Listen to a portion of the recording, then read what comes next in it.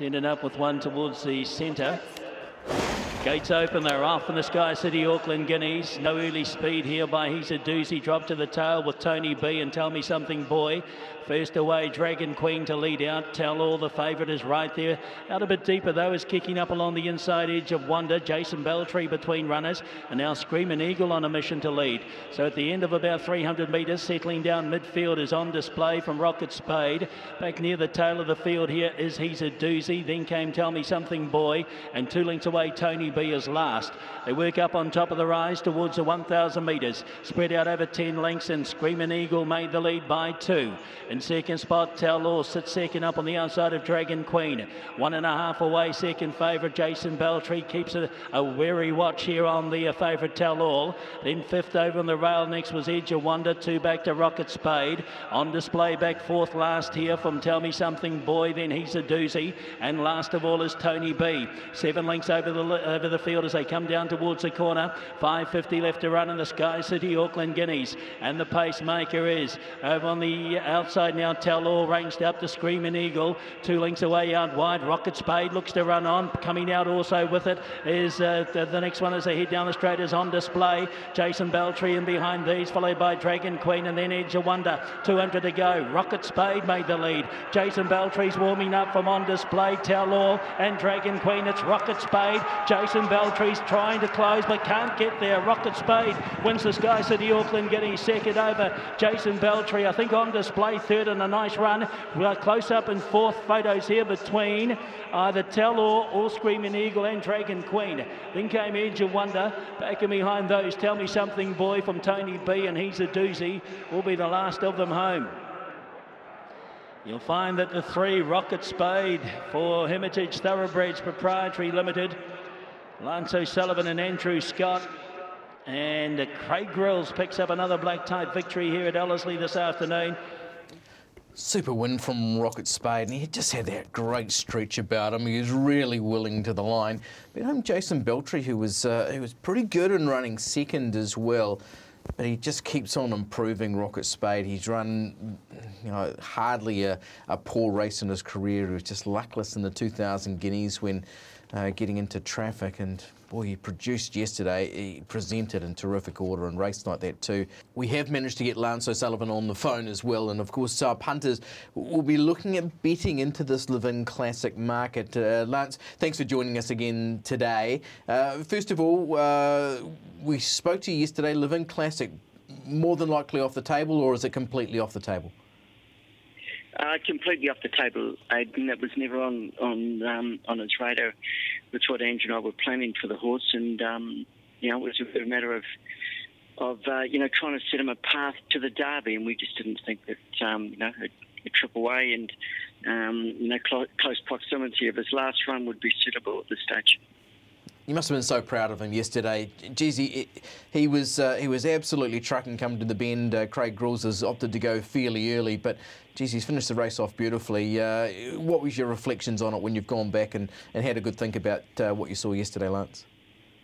Well, I think we were just pleased to see him do that. He showed potential at the trials. He trialled particularly well, especially that day at Te Teko, where he really quickened. And I think the main thing, we just wanted to see him quicken like that yesterday. And, his progress that he was making on the track at home, it certainly suggested that he was going to put up a good performance and perhaps do exactly what he did. But until he actually get out there and do it, you never know. But I still think he's got a wee way to go, to progress. He's got to learn to settle a lot better than what he did, especially now that he's going to be able to run a little bit further. So he's still got a wee way to go in that department, but it was just pleasing to see him that at least we know that he does have the ability, and also first time around Ellerslie, although he was up there and he did have a canter round a couple of weeks ago, but it's good to see him sort of handle the undulation first time out under race day conditions here and do it well. Okay, and hopefully we might see him there at the beginning of March as well. Lance, how did he come through yesterday's race? Have you had a chance to put an eye over him this morning? Yeah, look, I said he trotted up. He's 100% sound, and he never left a note, which is a pretty good sign. He ate his whole feed. He got home, and he never left a note, and so that's a pretty good sign. He's a colt, and when you look at him as you know, as a physical individual, he does need to remain a colt. Although he does, you know, think of the girls from time to time, but sort of physically, he needs that to maintain his strength. And I think, you know, whether he does remain a colt all the way through, we'll just have to wait and see. But it's certainly going to be an aid to him at this stage. Okay, so using that sort of that testosterone to basically sort of keep him sort of big and strong, is he a good doer, or how is he around the stable? Look, I tell you, he's very good. Look, there's only a couple of people in the stable that actually handle him, Andrew and one other, and you know, we're very mindful of keeping them away and separated from any fillies or mares around the place. And you know, while we've got him sort of locked away like that, he seems to be very good. And you know, I think he was probably worse 3 months ago than what he is now. Now he's sort of not roaring out. And you know, yesterday at the races, Andrew took control of them himself. He took it upon himself to say, well, you know, I'm going to strap him, I'm going to lead him around before the race and try and have the horse in the zone where he's not thinking about anything else. And it certainly paid dividends there yesterday. Okay, yeah, Lance, also you had a couple of horses going around in the Hermitage colours in the Railway, Summer Passage and also Spring Heat. Your reaction to how they performed yesterday? Well, if you look through the stats, Spring Heat, I think she ran the quickest last 600 metres of the race.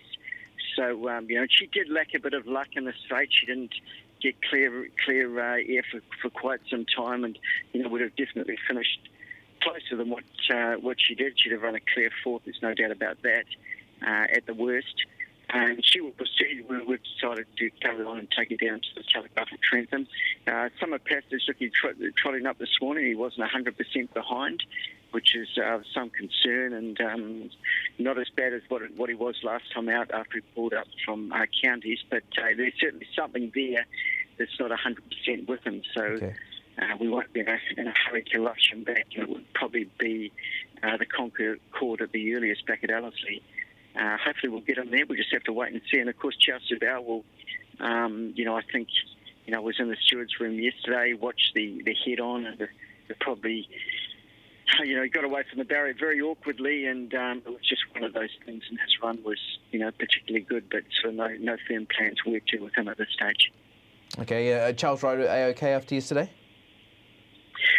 Look, he you know, he raced like a tired horse. You know, he had to work pretty hard for the first section of the race, but he certainly was struggling a fair way from home. And you know, he's been a great old horse, and he's been you know, a great stalwart of the stable. And you know, just whether he's coming to the end of it, we'll just have to wait and see. But you know, he's certainly better than that. But you know, he is getting older, and he's done it. There's been a lot of mileage in those legs, so you know, he's probably.